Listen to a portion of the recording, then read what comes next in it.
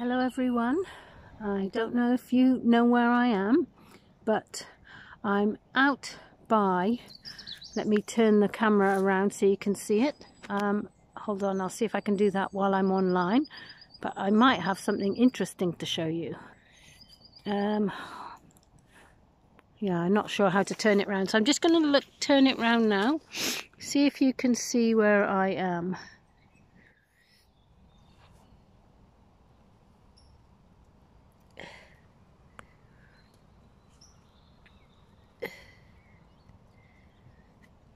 I'm going to turn it down again a bit lower.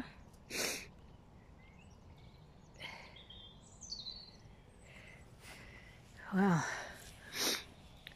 right, well, I'm on a bit of an adventure because today I was just watering my plants with the watering can, you know, the ones that you use, and I was just about to pour out the water when I noticed in my watering can was some frog spawn. Well, frog spawn is like baby frog's eggs, so that was a bit of a surprise. So I've just brought them out to the little pond down the road next to the Brick Pit Lake. I don't know if you can see behind me. There's the Brick Pit Lake behind me. You might have walked here with Daddy a few times. I'll show you in a minute. But I just wanted to show you, I don't know if you'll be able to see it very clearly, but I've just put the frog spawn into this pond, and I'll see if I can see where the frog is. She should be somewhere close by, but if not, I can't see her now because she's got good camouflage. But I'll turn the phone upside down to see if you can see what I've just put in the water here. Hold on. It might be a bit dark at this time of day, but I didn't want to wait till any later, just in case it all went pear-shaped. So I'll just show you now in the water. I don't know if you can see, just there, ahead where my finger is some blobs of grey frog spawn with little black dots inside. You might have to zoom in a bit more. And there's some more over there. I don't know if that's any better. It's difficult to see with my own eyes, but they were in the black dots. Hang on.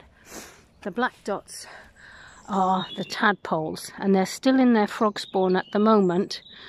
And I'm trying to look at where the frog went, but I can't see her at the moment.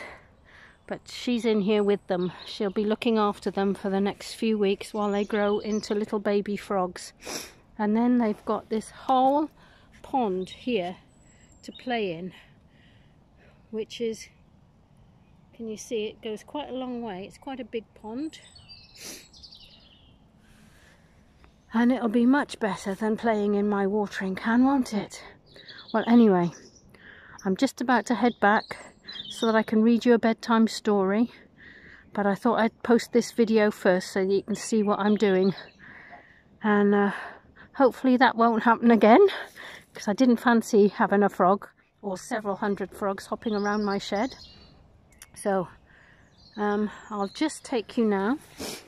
If I can pick up 2 watering cans. I brought one with some extra water just in case I needed to have some. Hang on, I might just, oh, I'm stuck in a bramble. I'll just wash out the